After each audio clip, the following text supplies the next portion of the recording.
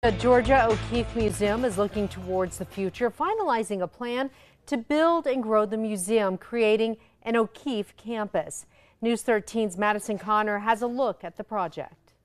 While it served us well as kind of our first home, we've really outgrown it. After 26 years, the Georgia O'Keeffe Museum near the Santa Fe Plaza is ready to expand their collection into a new space. So the new facility is going to be just a few steps from our original museum. The project will require them to demolish this old Safeway building they use as an education annex currently, rebuilding the O'Keeffe campus to regrow their space from 7,000 square feet to more than 55,000. That includes expanded educational and programmatic facilities, classrooms, new galleries and exhibition spaces, and public amenities to serve our growing audience locally and nationally, and to really help us preserve and share our collections.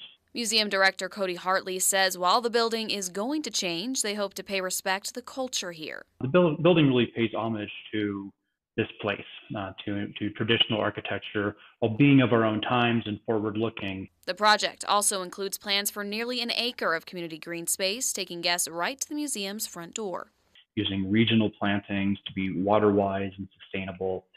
And the goal there really is to both help our visitors understand this place, but also to create an amenity for the community.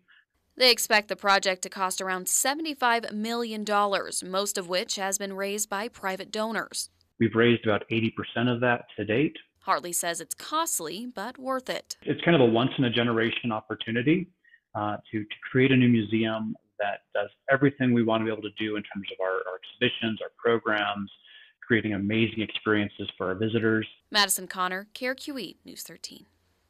Officials hope the new Georgia O'Keeffe Museum will open in 2026. The original museum will be repurposed and used as exhibit space.